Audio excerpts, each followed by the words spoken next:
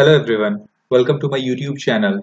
In last lecture I have showed you how to design this equipment page and how to save and reset these buttons and how this will work. The backend coding I have already shown you in my previous video. Today I am going to show you how to click on this view equipment and how this new pop-up window will come and how the data is shown from the database. Okay, so let me show you what I am going to show you today. So let's start it. This is actually a complete project and my admin username and password is admin. Just click on login and just click on equipment. Just click on this. And I'm going to show you today how this is coming up. Okay. So if you have not watched my previous video, just go and watch my previous video. Just check out my playlist. Okay. So I'm just starting it. Okay. So this is here we go with. So first we need one form. Okay, so just right click on your project and click on add. So actually it's running, that's why it's not showing. So just right click on this, add, and I need new window form. That window form, let me just name view equipment and just add it, and here we go. So size of this will be same of the previous one. Just copy the size and just click on this view equipment and just here hit enter.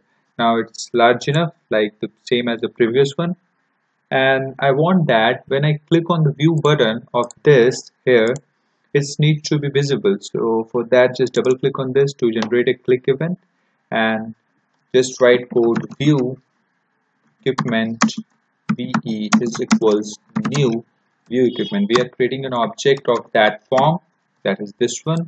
This is empty right now, but ve dot show. So now let me just show you what I have did.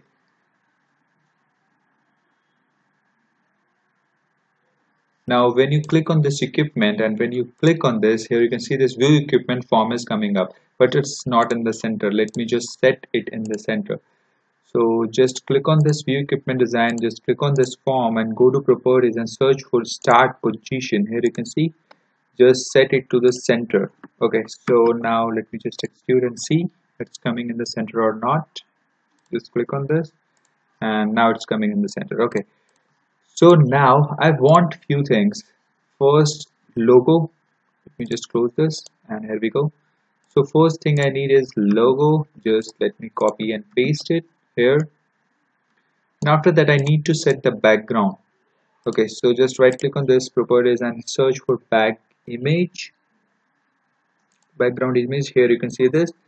Here you can see this three dots. Just click on that and here you can see this type of pop-up will come, and select local resources, click on import and select the image. So which image I have selected in the project is, let me just see. So I have selected which one, let me select any image. So view equipment, where it is. Okay, I'm not able to find it. Let me just select this one. Okay, so here we go. So in this I need a data grid view, that is, let me just drag and drop it here, data grid view, and just drag it and make it large of full size of the screen. Let me just make it large, and what I want is when I just click on this view button, I want that when this form loads, it loads with the data filled into this data grid view. So we have to write code on this form load event. To generate a form load event, you just need to click on this form, double click on this to generate a form load event. Here we have a form load event. Okay, so in this we have to first make the SQL connection. That is, let me just copy few lines of code from the previous. Here you can see this. Now here, just let me copy this. Okay, so I'm copying this much of code. So you just need to pause the video and write this. So this is showing error because I'm not imported a package. So I'm just importing this SQL data.sql client. Okay, so now it's showing nothing error in this. I'm using the database gem I've shown you previously, and after that now connection is made. So we need to execute the query, that is command text is equals select star from database. So database name is equipment, sorry, table name is equipment. So let me just copy this name and let me just paste it here, the equipment, and just double quotes and close it. So now we have executed this query, but now after the execution we need something in which data needs to be stored. So where I want to store, just need to store, for that we need to create an SQL adapter.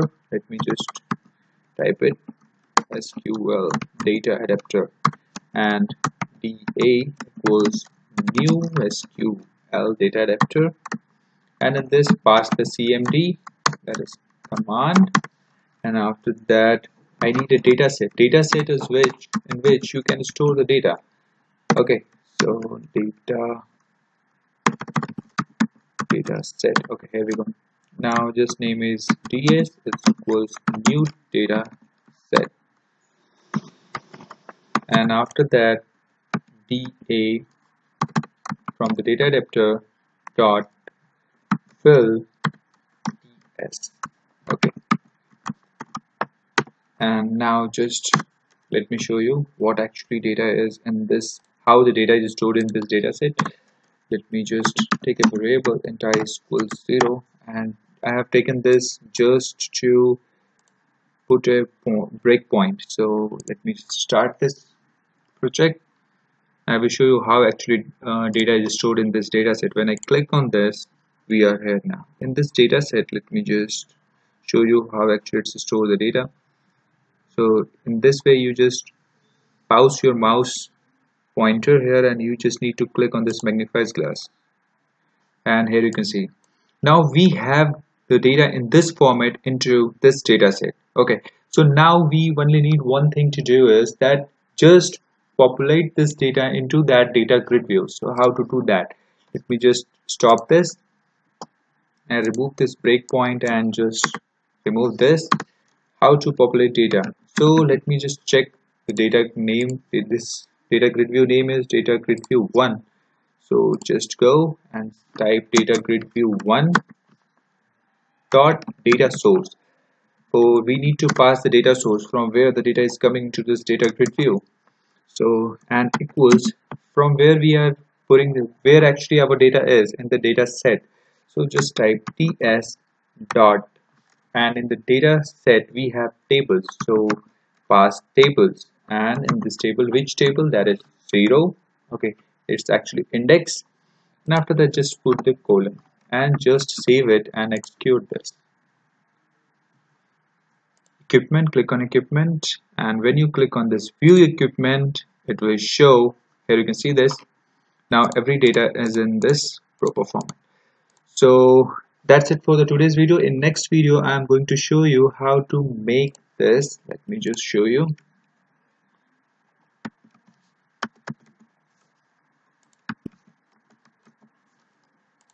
In next video I'm going to show you how to search for a particular member like this, and how to actually load this data when this form open. So that's it for the today's video. Thanks for watching. Please subscribe my YouTube channel if you have not subscribed, and please hit the bell icon. Thanks.